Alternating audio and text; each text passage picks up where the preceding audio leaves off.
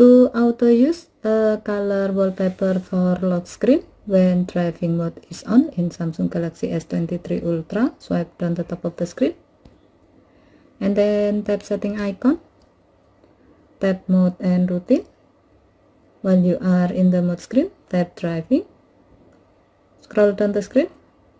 Under wallpaper section, tap lock screen thumbnail, scroll down the screen, tap colors to see all wallpapers available under this section, and then select the desired color wallpaper you like to use.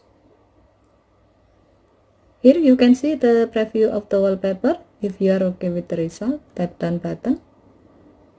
By doing this, the selected color wallpaper will automatically be used as your lock screen wallpaper when the driving mode is active. Okay, thank you for watching. Have a nice day.